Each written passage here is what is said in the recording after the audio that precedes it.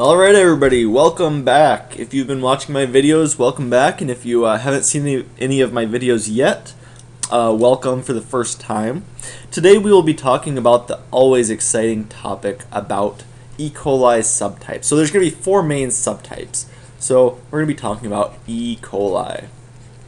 E. coli bacteria. There's going to be four main subtypes that we're going to cover today, and we'll talk about the differences between them. Just the basics. I'm not going to go too in depth about them. I'm going to talk about what I think is important, what the take home that you should know, kind of for any level, either college or graduate school for E. coli, different subtypes. So what are they?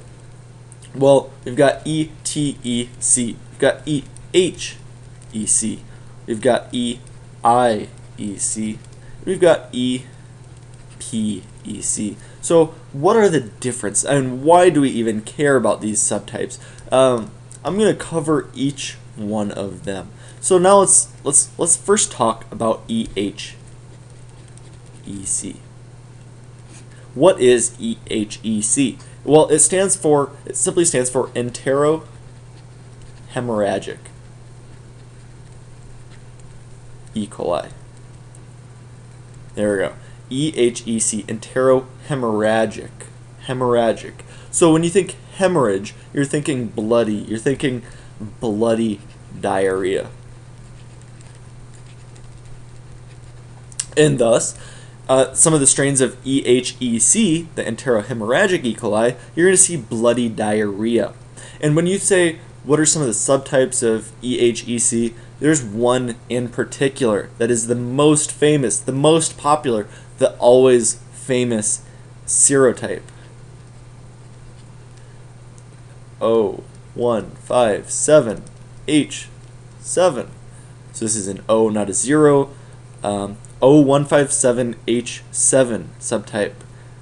So what is this part? This is going to be the cell wall antigen type.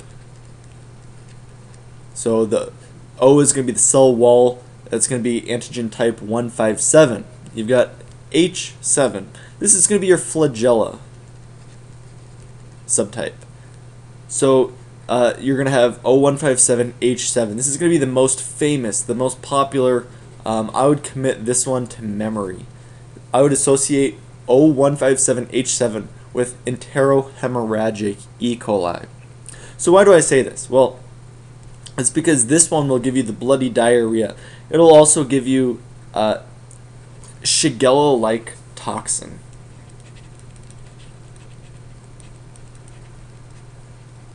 So all EHEC organisms have a Shigella-like toxin. This is important because some other forms don't make toxin. However, EHEC does.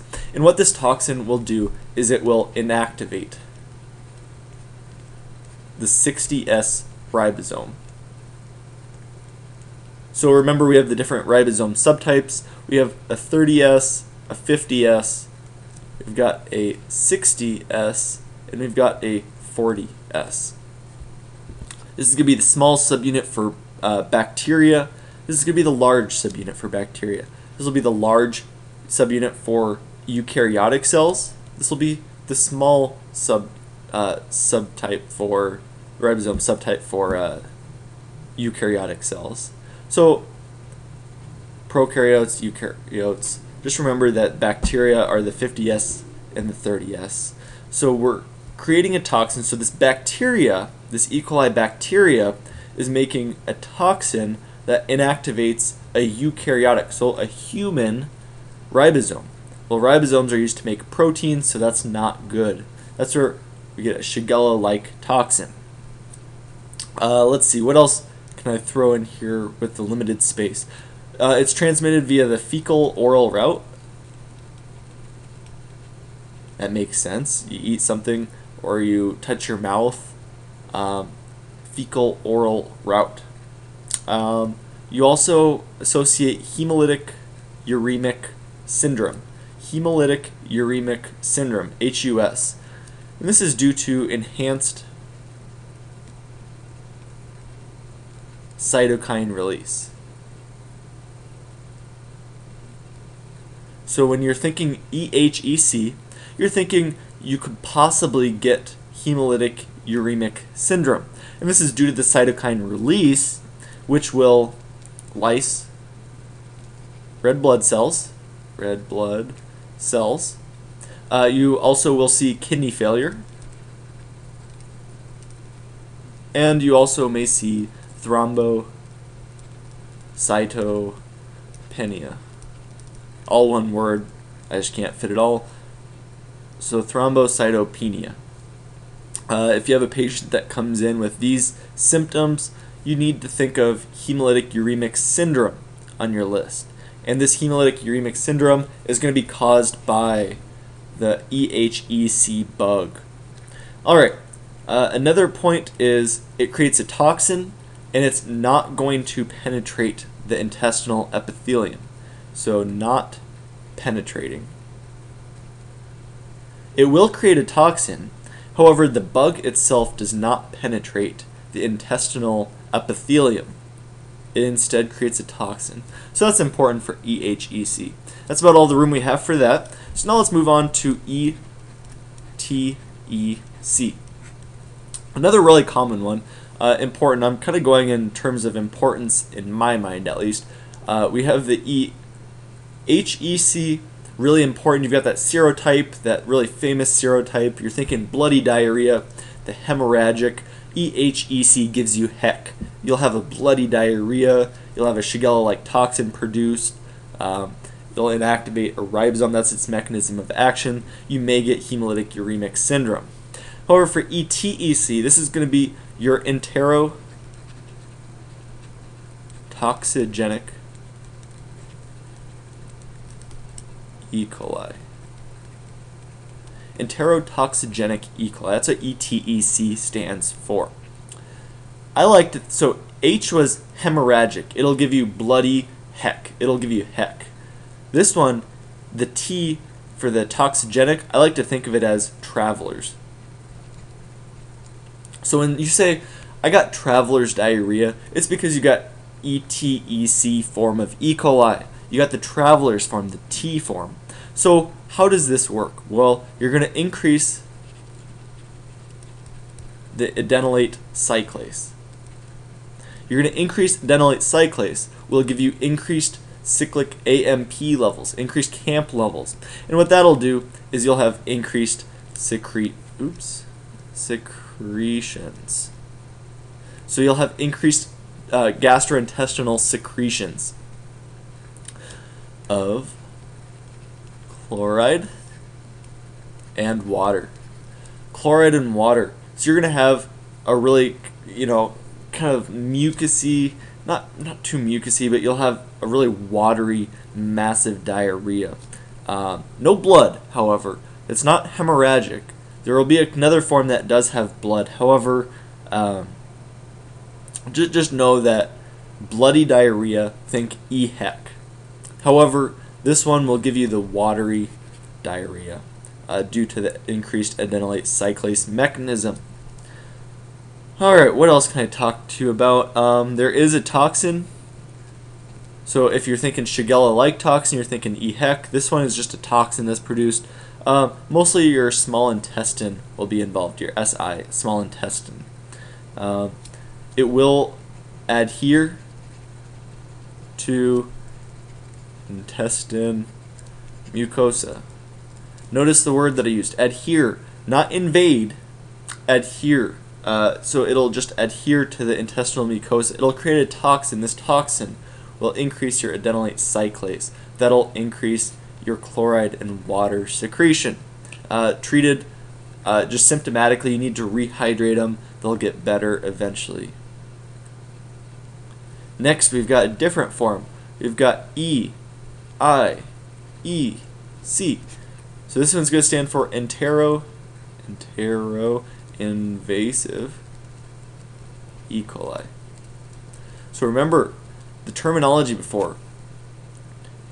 ETEC, adhered. This one is going to be invasive. It's going to invade. So invade epithelium. don't know why it's in quotes, because it actually does invade the epithelium. Here we're going to have large intestine involvement. And what we're going to do is, instead of having a toxin produced, it's going to be the actual bug that's going to create. So this E. coli, so no toxin. No toxin. And also you're going to have dysentery.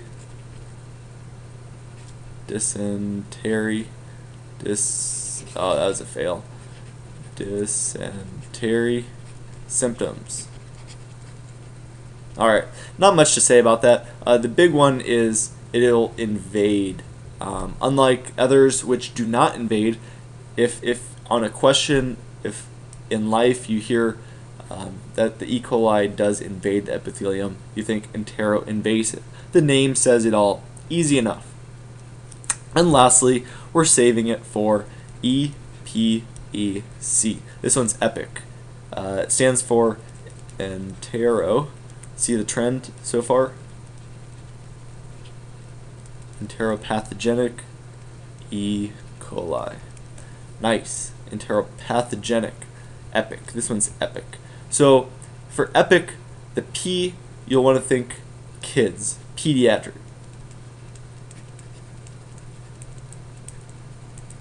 So think P, think pediatric, think kids, because this one will be common in nurseries. If you say you have a kid that went to a nursery out of town, or in a more underkept, less maintained nursery, a non-clean nursery, this one may have EPEC coli strain. So nursery. Man, my writing's getting worse as the video goes on. Alright, so for this one, remember the ETEC adhered to the epithelium. The EIEC invaded the epithelium. This one, what we're going to do is we're going to attach epithelium and cause a loss of microvilli. We're going to have a loss of microvilli. Remember, microvilli are the little finger-like projections that absorb stuff? So what's going to happen is our bug is going to invade. We're going to create a little platform of these little actin filaments. We're going to create a little actin filament platform, and here's our bug. So what we're going to do is we're going to lose the microvilli. We created an actin platform. We're going to have a whole bunch of these with little actin platforms. You're going to have a loss of microvilli. You're going to have lesser absorption capacity. So what we're going to have is we're going to have small intestine involvement. And what we're going to have is mucus diarrhea. Fun one. Mucus diarrhea. Beats blood in your diarrhea. But when you think of EPEC, think of actin platform. Think of P for platform. P for pediatrics. So mucusy diarrhea. You're going to lose your microvilli. These are just the very basics of the E. coli. We've covered the ones with toxins. So toxin, think E and T.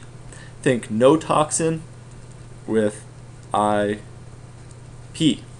So the I and the P do not have toxins. If you have any questions, be sure to ask. This stuff is just the basics. This stuff that, you know, I've covered this multiple classes, and out of all the class that I've had, this is the highlights, the high yield stuff, the stuff that you really should know about each one. I tried to limit it to just the basics, a couple of mechanisms involved, because some test questions do like mechanisms. However, you know, buzzwords, this is high yield. I know I'm missing a lot, so you don't need to tell me. I'm aware that this is very incomplete, but it is very accurate and covers the high yield stuff. So again, if you have any questions, be sure to ask. Otherwise, thanks for listening. Please click like if you enjoyed this and subscribe for more. Thank you very much.